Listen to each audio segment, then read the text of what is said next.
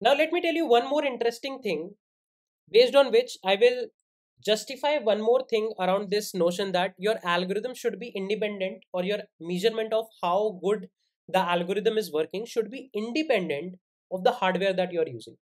Okay. So let's say this is a simple piece of loop. In any language, you can write this loop: C++, Java, Python, JavaScript. This is a JavaScript file. But in any language, just write this loop. Okay. A simple loop or something else if you want to write. So now let me just run this code. Let me just run this piece of loop in front of you. Now you can see I have not printed anything. Let me just print it very quickly. Console.log end. Okay. Now if I run this code, you can see it prints end and it printed in 0.05 seconds. Looks good. Okay.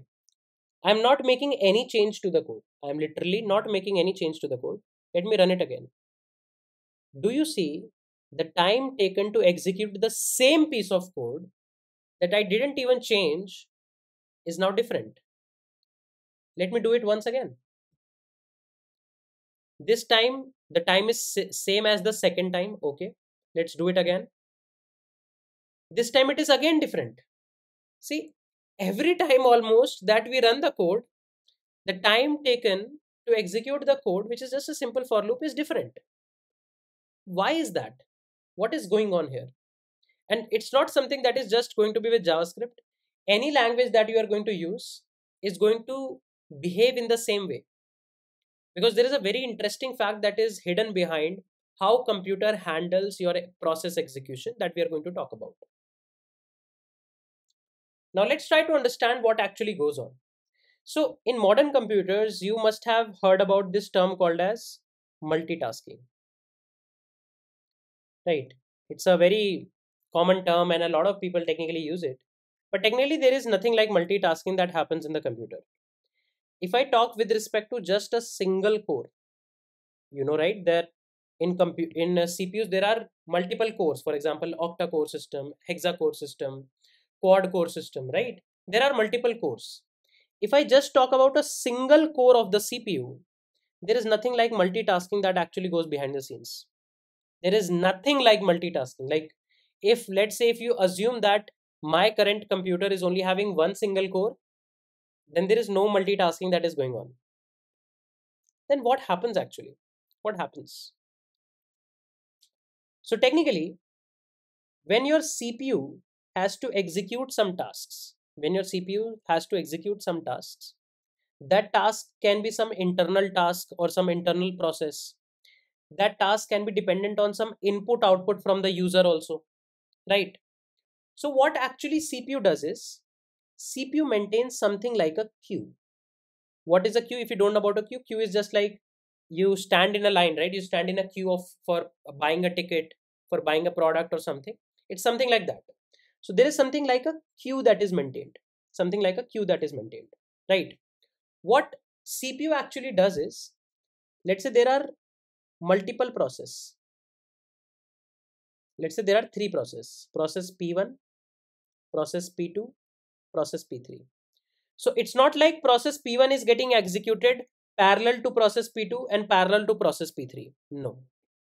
In a single core of a CPU, this thing doesn't exist. If there are multiple cores, then in one core there can be a process, and parallel to that in the other core there can be other process. But if you just talk about a single core system, nothing like parallel execution actually works. What happens is, let's say the CPU has to execute multiple process. For example, it has to execute Chrome also. Maybe I am trying to execute some JavaScript code. Let's say there is some MS Paint opened or some text editor opened, right? There are multiple processes. What CPU does is it picks a process. It picks a process, right? Let's say it will pick process P3. It will pick process P3, right? And what it will do is, it will just execute some part of process P3. It will just execute some part of process P3, right? Let's say there were like 100 instruction. I'm just giving you some random number. Let's say there were total 1000 instructions that were expected to be done for executing the process P3. Let's say your computer will only do around 500.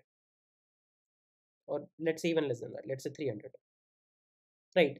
Let's say your CPU will just execute 300 instructions at one point of time, and then what it will do is,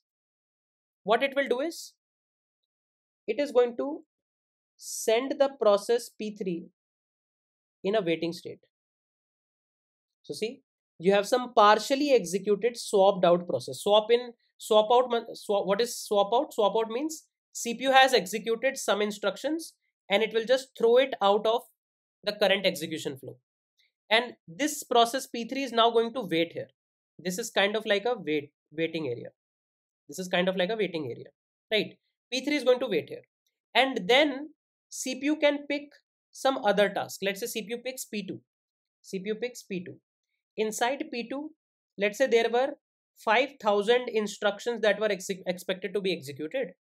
CPU just executed, let's say, 800 of them. It's not like it will always execute same number of instruction for everyone. No. So let's say this time it executed 800 instructions for P2, and then it is going to send P2 also in the waiting area, right? Then let's say it picks P1. Let's say it picks P1, does the same thing for P1, right? And then when everything is now in the waiting area, then maybe it will pick something from the waiting area. Now let's say it will again pick, see, from this waiting area, it will try to swap in again. Swap in means it's now going to pick something inside my queue. So let's say first it will pick again P3, but then P1 and then P2. So it will again come back to this queue kind of a thing. Then again, let's say it picked, for example, P2 this time. Why? Right? Let's say it again executed something like P2 this time. Then let's say it executed 1,000 more instructions for P2. Then it will again send P2 in the waiting area, which will later come in the queue. And let's say this time it starts executing P3. For P3, let's say it executed all of the remaining instruction and P3 is done, right? These things happen. And then let's say in between this, all of this execution, you as a user gave some input. Let's say you put a keystroke, like for example, some mouse click or some keystroke, some kind of input you gave in some way. So that input is also going to be processed, like that instruction is also going to go inside the ready queue, which will be later picked by CPU. If there are multiple instructions, so it might execute some of them and then send them back in the waiting area. And why CPU does this? Because a single core cannot execute everything parallelly. Just think about it. If you are sitting at your home, you are doing the dinner, then if somebody asks you that during your dinner you have to read a book and you have to watch a movie and do the dinner also at same instance of time, like at the, let's say at 10:48 p.m, exactly this 48th minute, and let's go even precise, let's say at 10:48 p.m, and let's say 35th second, at the current 35th second, do you think at the same point of time you are eating also, you are reading the book also, and you are watching the TV also? You as a human, can you do all the three things parallelly at one instance of time? Let's say at one some millisecond or some second. Are you technically doing everything parallelly? No, right? Same thing with CPUs. That this single core is something like, it's a way to process some data, to process some instruction. It cannot process multiple things. It is not having the capability to do something parallelly. The parallel capability actually comes when there are multiple cores, or there is a concept called as thread, that something like that gets executed, right? Or there are some other ways also in which people generally handle this. But at one point of time, a single core can only execute one instruction from one process. But the main thing is, modern CPUs are so fast, like even a dual core or a i3 is so fast that in 1 second, a CPU can execute approximately 10 raised to the power 8 instructions, sometimes even more than that. In 1 second, they can execute 10 raised to the power 8 instructions. Now just think about it. If let's say they get 3 process, and total these 3 process have got just 10,000 instructions, this is nothing compared to the capability of the CPU, right? CPU can execute 10 raised to the power 8 in 1 second. You are barely giving it what, 10,000 or 1,000 or something. So it's nothing for the computer. So what actually computer does is, in 1 second, it has the capability to execute 10 raised to the power 8 instructions. So what it does is, it executes some instructions from one process very quickly, put it to the waiting area, picks another process, executes something very quickly, puts it there, and this process happens so fast that we feel like it's actually multitasking, right? That is why that is why and I told you, right, when it is picking a process, it's not like it is going to execute same number of instructions every time. See, P3 got instructions executed 300, let's say P2 got 800, because how many instructions it is going to execute depends on multiple things. For example, let's say P2 is a high priority task. Now in CPU or your computer also, there are some high priority tasks. For example, if the CPU will not execute this task very quickly, then the whole system can crash. Let's say there is a task that maintains the overall, I would say, operating system somehow. And if you will not very constantly execute that task, your CPU can crash, your OS can crash.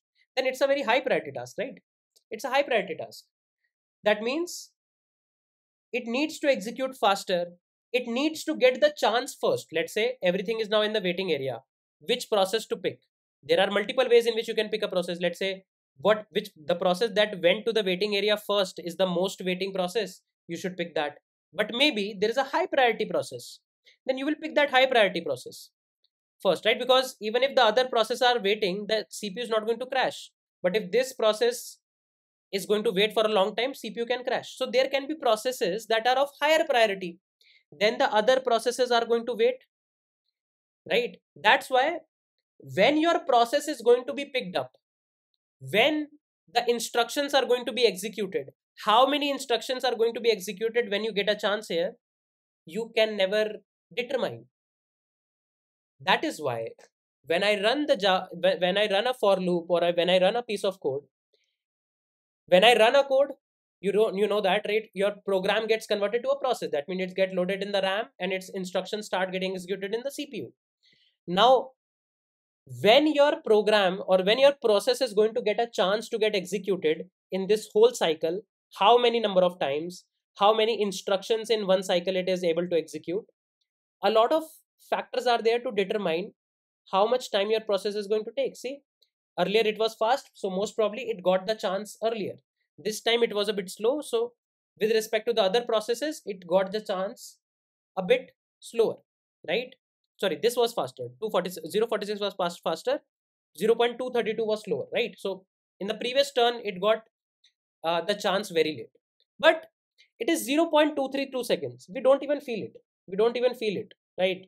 Even if it takes 2 seconds, we won't be most probably feeling it, right? It's so fast. It takes 0.039 seconds, but it is still so fast, right? So we as humans, we feel that the computer is actually doing multitasking because 10 raised to the power 8 instructions is huge. This is a huge number that a computer can handle. And mostly, even if you get an M1 system, or maybe you get a core to duer system, this number is going to be approximately same. This number is approximately going to be same for a single core. Always I say with respect to a single core. When there are multiple cores involved, and let's say there is a very huge generation gap, like if you go for some microprocessors which are like 8080, 8085, those very old microprocessors, and then you start comparing them with M1 Pro or M1, then there will be a drastic change. There can be some drastic change. Maybe they are only able to handle 10 is per 6 instruction because they're extremely old, like generations old. But if you just compare i5 and M1, then this number is going to be approximately same, right? In 1 second, your computer can execute these many instructions, right? That is why we feel like everything is going quite parallelly, but actually it's not with respect to a single core. Yes, if there are multiple cores, then in every core, this same thing happens parallelly. So in every core, there is a ready queue. Every core is technically a CPU process, CPU that can process your instructions. So if there are multiple cores, then there is actual parallel processing going on. But if there is a single core, then technically there is no parallel multitasking that is going on. This is why we cannot rely on analyzing an algorithm based on machines. Because even if you have a fast machine and you analyze both the algorithms on the same machine, there can be a case that your algorithm 2 was better than algorithm 1, but it got the chance of execution in CPU late, right? And every time it used to get a chance, only very less instructions were getting executed because maybe there was some higher priority task that came up. That is why analyzing your algorithms based on a particular machine is the worst way that you can go for. Because if I ask you to analyze it like this, what you will do? You will write two algorithms and you will just measure the time of execution. The best that you can do is take 10 or 100 readings and take an average out of it. But still, it doesn't make sense because it can be extremely late also, right? This kind of analysis is called as experimental analysis.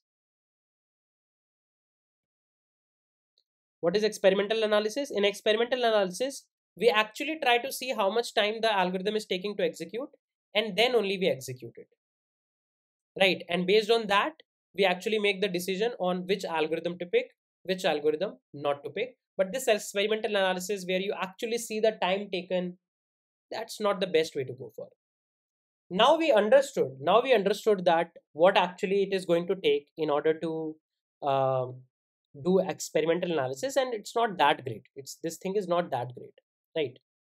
So what to do now? Like, what to do now? One thing that I can definitely say is, let's say if my Zomato's application has to process, let's say 1000 restaurants. Let's say there are 1000 restaurants that my Zomato application has to process, and later after some time, or let's say after a few days, the data increased, and using the same algorithm we are going to like rearrange the data in Zomato's app, and let's say this time the number of restaurants increased to something like 10 raised to the power 5. If you are using the same algorithm, then increasing the size of the data is definitely going to affect the algorithm, right? It is definitely going to affect the algorithm. It is definitely going to increase the time required. Can I say that? Right? If you have to do the same task on the same machine with the same algorithm, and considering that your input is going to change, then definitely somehow the time is going to be affected. So one thing that we can definitely infer that input and different properties of the input, that what is the input, size of the input, right? How input is given in different ways. Input directly affects input directly affects the course of algorithm execution, right? This is something very evident, and based on this we are going to decipher something.